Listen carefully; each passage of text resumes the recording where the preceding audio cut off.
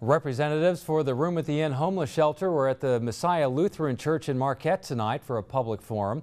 A Room at the Inn provides emergency shelter for adults. The Interfaith Coalition of Churches runs the shelter. 12 churches in the area take turns housing the shelter every week beginning at the end of September. The church will provide a meal and a bed for the homeless during their week. One thing that homeless people often tell us is, and that we've discovered is, they feel like they're invisible. And when they come into the shelter, they have a warm bed and warm clothes and a hot meal and people who love and care about them and a guest advocate to help them move on. Attendees at the forum also helped make scarves and toothbrush holders that the Room of the Inn will provide to shelter guests.